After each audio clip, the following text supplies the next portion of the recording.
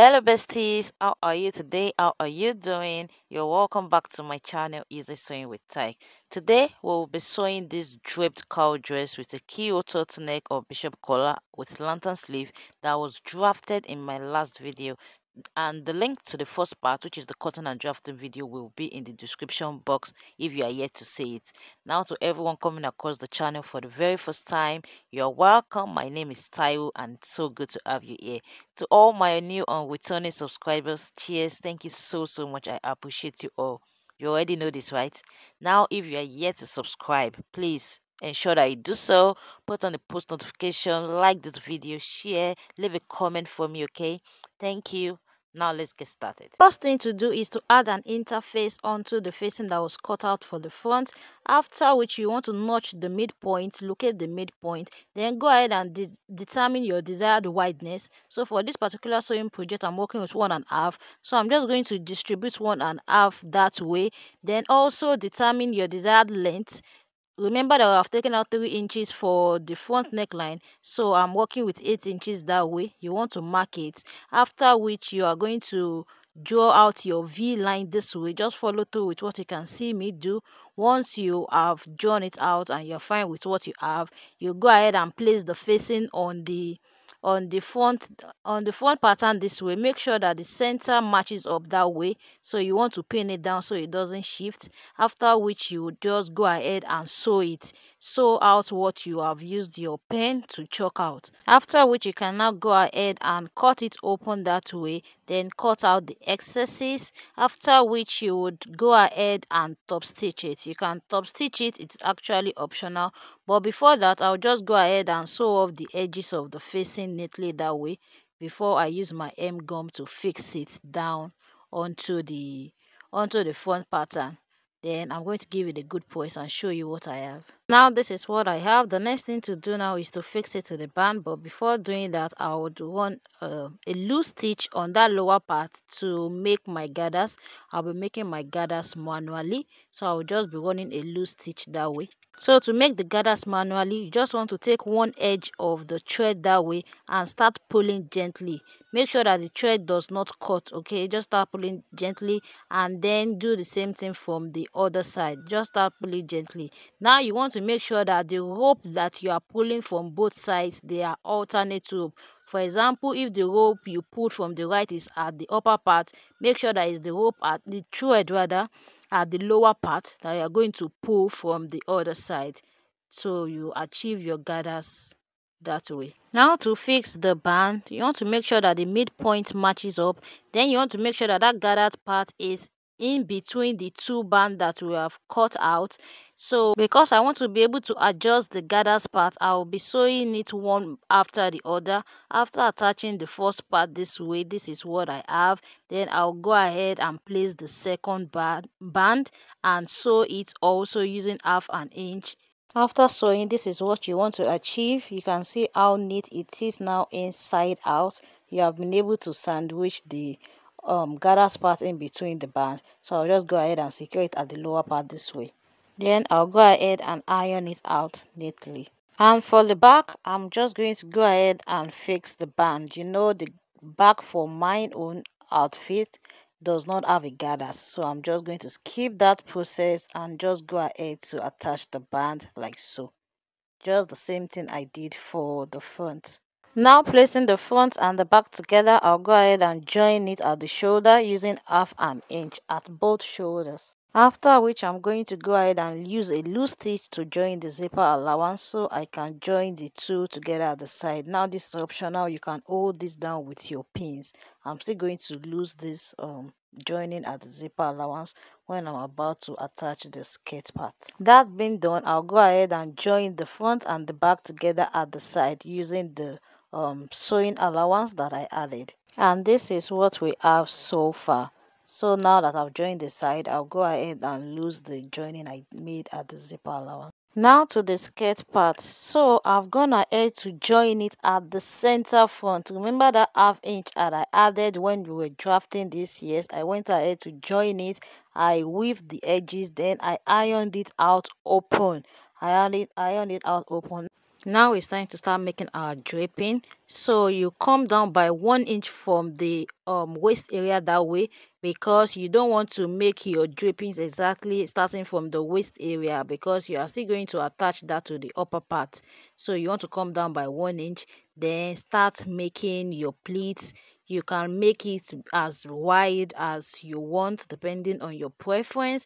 So I know you'll be saying that, okay, the pleat you can see in the final dress is smaller. Yes, that was because I later changed my mind. I'll still be showing you as we progress in the class today, but this was the first one I did. I made it wide. So after making your desired drape, you want to pin it down like so. Then you want to run a stitch at the center line, to make it neat. Okay, then you can now go ahead and attach the upper part. Now you want to make sure that the side matches up with that notch side, that side that was notched when we were drafting. You want to make sure that it matches up. So now I'll go ahead and secure the pleats at the center, running a straight line. Then I'm going to fix the upper part to the skirt part and show you what I have. Now this is it. This is what you want to have once you are done with those two stages.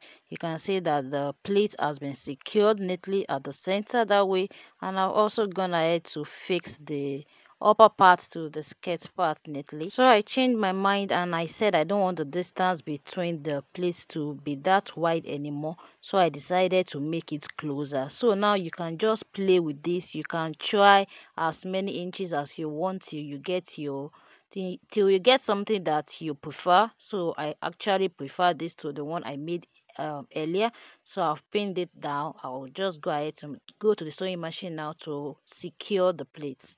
Once I'm done securing the plate, then I'll go ahead and fold it this way, and then I'm just going to sew the center back all the way to the hem. I'll leave space for my zipper, and I'll go ahead and attach my zipper. I'll show you what I have once I'm done with it. Now this is what I have. I think you would agree with me that this is more beautiful than the pleats design I made earlier. So now I'm just going to go ahead and fold it at the hem using the 1 inch allowance I added when we were drafting. And this is the back, so I fixed my zipper. I just want to point out something. When fixing your zipper, just extend it from the waist, from the half length, by 3 inches. Don't make it too long, like 7 inches or 8 inches like we do if it's a fitted dress, because it's just going to go ahead and bulge excessively. Since that place is not fitted, it's fine. So I just thought to point that out. Now it's time to take the neck measurement for the bishop collar. So like I said in the drafting video, I have a very detailed tutorial on how to make your perfect turtleneck or bishop collar. So the link will be in the description box. You want to check that out. But I'll just be showing you how to take the measurement. Since this has a little twist to it, it has an opening at the front. So once you fold your fabric this way and you measure out what you have. So for instance, I have 8 on fold that way. You multiply that 8 by 2, because remember that it's on fold. That is 16. Then you want to make sure that you add the 1.5 inches that we removed from that front part. You want to make sure that you add it. So 8 plus 8 is 16. 16 plus 1.5 is 17.5. It means the neck circumference that I'm going to use to cut out my bishop collar is 17.5. So I've gone ahead to cut it now. Then I'm going to be showing you how to fix it. Now to fix it, you want to locate the midpoint of the bishop collar. Then divide your 1.5 into 2 that way, just like we did when we were about to create that space at the front neckline. Then go ahead and mark it out on both sides. Then you want to take each edge that way and make sure that each edge matches up with where you have just chalked out. Then you want to use your pin to hold it. You want to do the same thing for the other side. And after pinning it down this way and you are sure that the space you have there is 1.5, then now you can go ahead and sew off the rest, just like it was stated in my detailed video. So you want to check that video out. It's so detailed. After checking that video out, I'm sure you'll find this so easy. Now I'm gonna to fix the first part like I showed you on the cutting table. Now it's time to attach the lining. So you want to make sure that the midpoint matches up that way. It is important Then you want to place it this way neatly, and then just go ahead and sew on it all the way. And that is all you have to do to achieve the neat turtleneck. Now I'm done attaching the turtleneck. This is what I have. I also went ahead to attach the button loop. I'll be fixing my buttons later. Now to the sleeve, I'll just go ahead and fold it that way. For the elastic casing, I'll fold it wide enough to accommodate an 1/2 inch elastic. Then I'll locate the midpoint of the sleeve and match it up with the shoulder. Make sure that it matches up. Then you want to go ahead and fix the sleeve. So now I'm done fixing the sleeve, and this is what I have. So I'll be telling you the measurement for the elastic and how to pass it through the elastic casing. But before that, I want to show you something quickly. So I've gone ahead to pass the elastic for this one. So while joining it at the side, remember that that was the same measurement that we have at the bicep that we have at the hem when we were cutting this sleeve. Now to achieve more fullness, when you are joining it at the side, you can just go ahead and join the side at the end by 1/2 inch and slant it that way till you get to the biceps. So you don't have to join it straight, because we added the same measurement and the same seam allowance. I hope you get what I'm saying. This is just to achieve more fullness at that hem.